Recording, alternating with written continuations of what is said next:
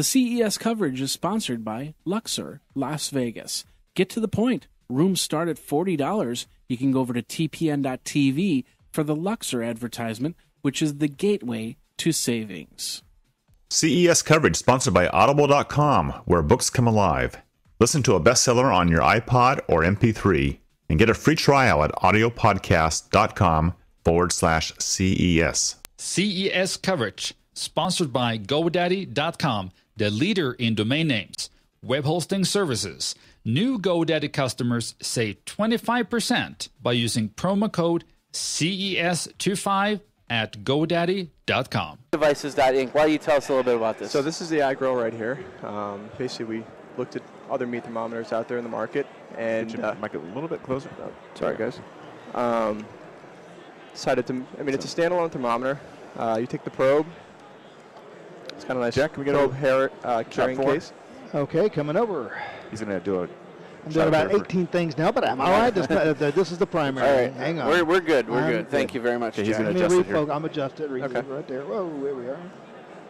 So basically, the way this works is the unit sits outside the oven or the grill. You take the probe, goes inside the grill, inside the oven, Okay. and you get a temperature reading. You can set an alarm directly on this. Then the cool thing is, via long-range Bluetooth, you can sync this device with your iPad, iPod Touch. If I can get this up and running. So right now, this is currently syncing with the iPad interface. Okay. Oh, nice. So we're going to find out if we're ham, beef, veal, pork, or That's turkey. cool. So I you get, want one of those. you get a nice visual thermometer right here, Yeah. a timer over here, and the coolest thing that I like about this, which I use all the time, is you can go in here and set the temperature.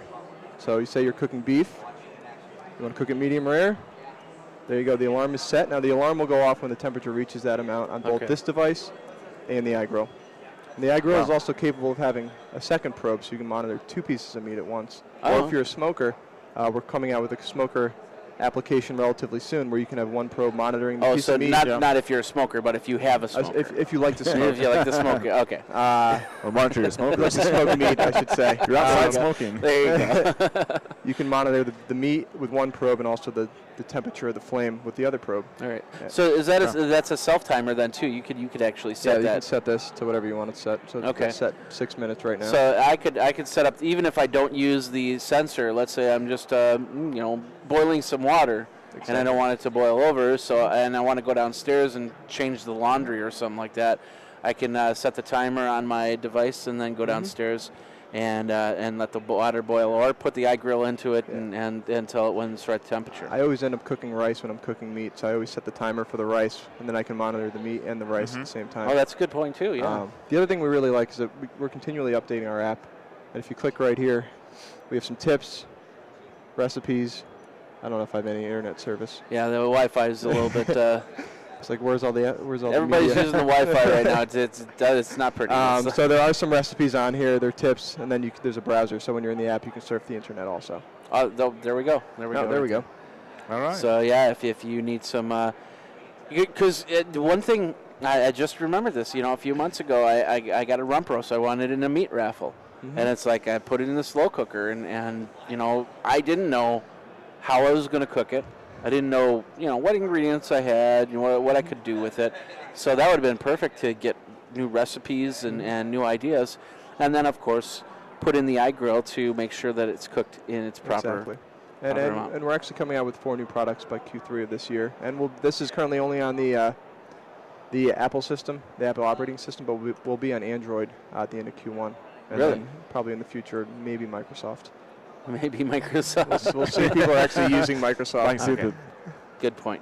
What are the price points on this? It retails for $99.99. Okay. You can buy an additional probe for another $19.99. Okay. So with the second probe, you get be able to do 2 temperatures. Exactly. In the box, only comes with 1 probe, but you can order the second probe separately. And do you have like longer cord probes and stuff like that? We do not. This cord is 48 inches, so it's pretty long. All right.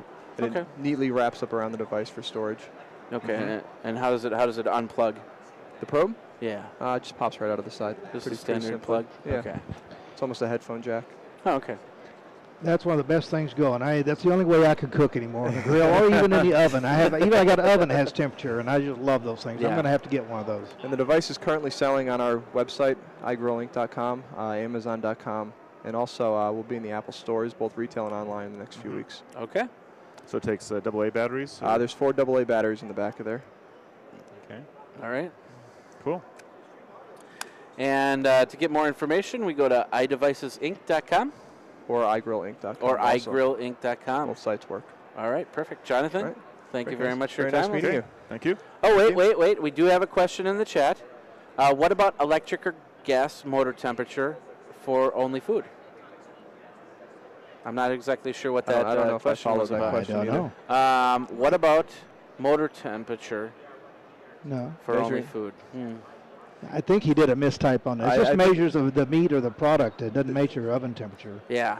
Well, yeah, you could put that the temperature probe, the probe in the oven to The probe is capable of measuring the temperatures from 40 degrees to 400 degrees. If it's inside something, ambient air can go all the way up to 650 degrees. Okay, so if you put that sensor on an oven rack, it can tell when Yeah. it's 375 degrees. But in make there. sure you don't leave it on above that. It'll damage the probe if you're Okay. above 400 degrees. So you should put it into the food, Yes. into the meat, and Yes. and go from there. So, all right, perfect. Thank you very much, Thanks, Jonathan, guys. for your time. Thank you. I love it. It's a Jeffrey Jack. wants I one. think Jack and I are both going to be buying one of these very You may be soon. right on that one. I So- like that. All right.